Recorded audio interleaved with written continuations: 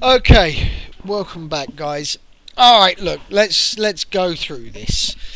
In terms of actual data and what we got, there's nothing. We've got Jolt's job openings, another made-up figure. We've got NISA GDP estimate.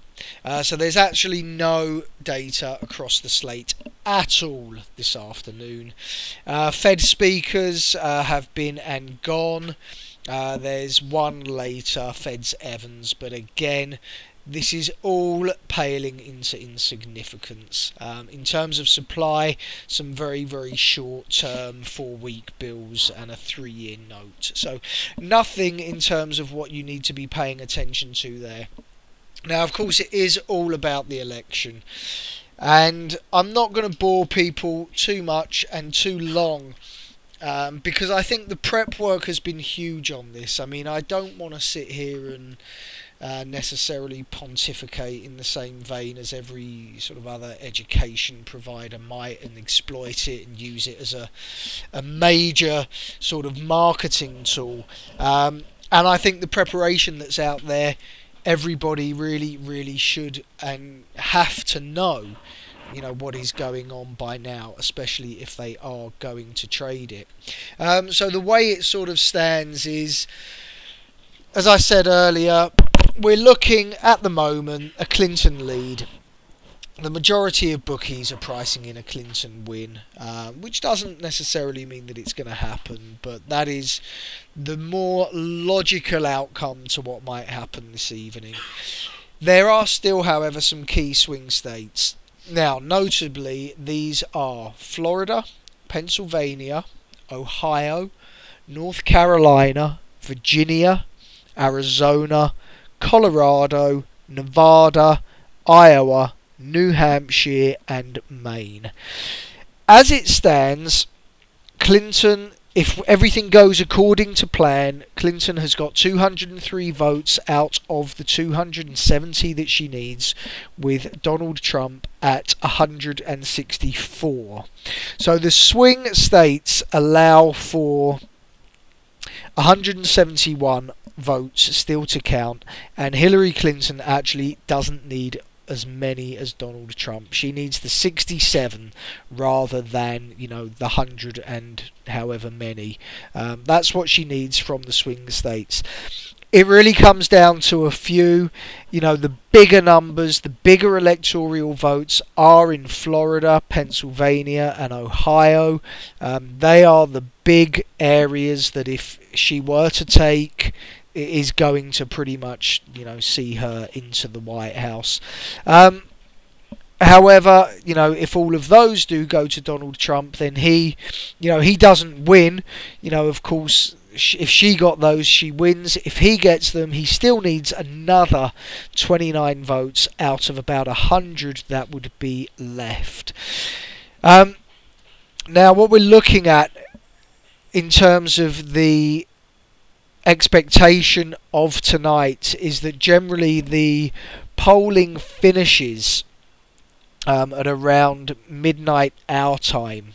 So that's really when it looks to all be sort of wrapped up and finished for the UK participants, which generally means, I mean, some of these are later, some of these do come in very late. So for example, you know, Iowa, which is one of the key swings, is not until 3 o'clock in the morning. Nevada's 3 o'clock in the morning. So there are plenty of very, very late ones coming in.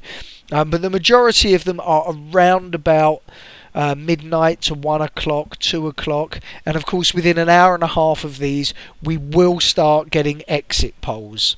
And the market will move on exit polls.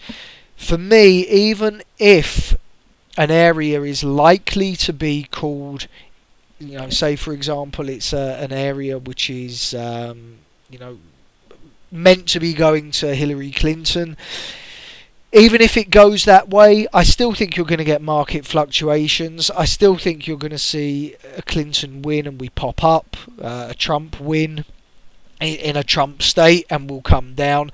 There will, for me, be lots of mini market fluctuations. Of course, as and when these swing votes come in, those main swing votes, of course, that's when you're going to get much more of the swings in terms of what the market is going to do. So again, there are lots of these big states. The ones that are worth a lot of electoral votes: Florida, Pennsylvania is worth 20, Ohio is worth 18, Michigan and Georgia are both worth 16, North Carolina 15, Virginia 13, and then it gets a bit smaller down to sort of New Mexico, New Hampshire and Maine.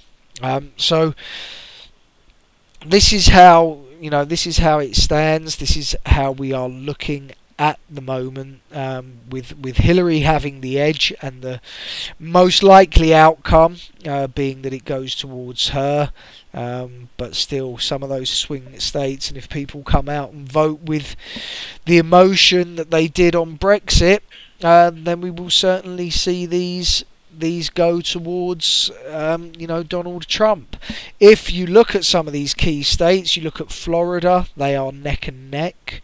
Pennsylvania, Clinton does have a little bit of a lead. However, Iowa, Donald Trump has a lead at the moment. So it's keenly contested, even though it does seem to slightly favour. The path seems a little bit clearer for Mrs. Clinton. In terms of advertising, we were discussing this earlier, the amount of money that has been pumped into Hillary Clinton's campaign vastly actually outweighs that of Donald Trump, which is maybe something that over in the UK we might not have considered. And of course all the bookies have pretty much got it favoured as a Hillary Clinton win. In terms of market context then, of course, it seems pretty clear that the status quo is that people would like and consider Clinton getting in much more favourable. So you should see the S&P rally. Of course, this was when she got pardoned for her emails. We had a very good solid move up. Yesterday we stayed massively higher. We churned an awful lot of volume. I mean, look at this. I mean, this is what we did. We pumped higher, even opening higher, we pumped higher, and then we just churned huge volume right under VPOC. So for Hillary Clinton to get in, it is a favoured S&P scenario. You will see the S&P rally. For me, is it going to get to all-time highs? It probably could. My big fear is that we will just sit in another range until the end of the year, but I do think that that's what could happen. I think we could end up back up here and stay here for the rest of the year. I think the treasuries will come off. I think that will sort of move its way back down to the bottom end of the range that we have been seeing. Of course, focus might then start to shift a little bit towards the imminent rate hike. I think as well you've got to bear in mind that if Hillary Clinton does get in, a rate hike is pretty much set on the cards, and that will start getting factored in pretty quickly. You will see the dollar rally, you will see the cable and the euro sell off. Of course, bless our Mexican peso, you will also see that rally, and all of the other correlated markets for me, your bunds will be lower, your stocks will be higher, is how I view things and how I think things are going to pan out. Of course, the vice versa for Mr. Donald Trump. The market will be absolutely scared beyond its wits. You will see the dollar come off, so i.e. euro and cable positives. You will see the Mexican collapse. I think you'll see the S&P come off quite hard, dragging European equities with them. The 10 year is an interesting one.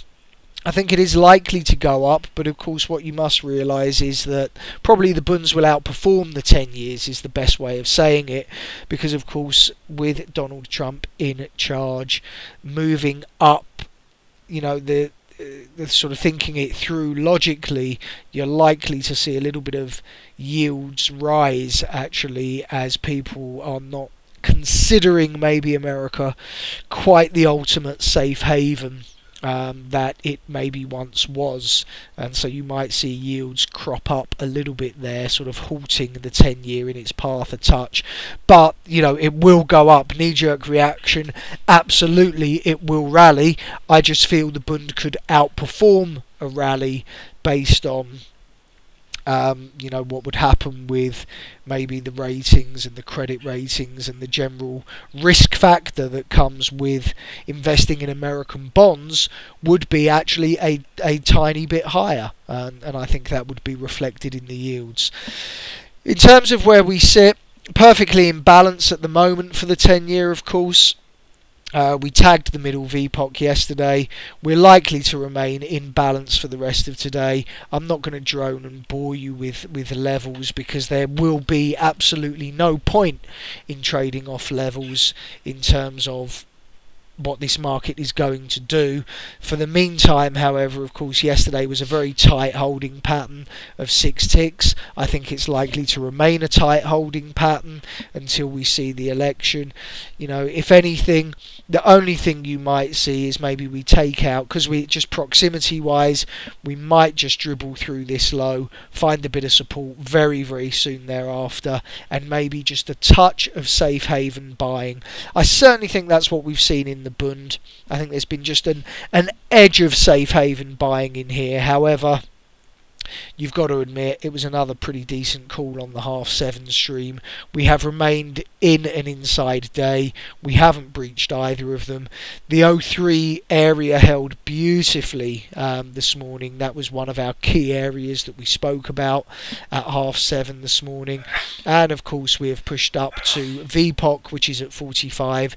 And just one other note as well, just completing this flag, which is going to get opened through tomorrow in no doubt, but just completing this flag, we hit this trend line that I mentioned this morning as well to the tick. So pretty much what we would have felt and what we were looking for this morning, and of course now just dribbling into a little bit of calm before what is inevitably going to be a storm.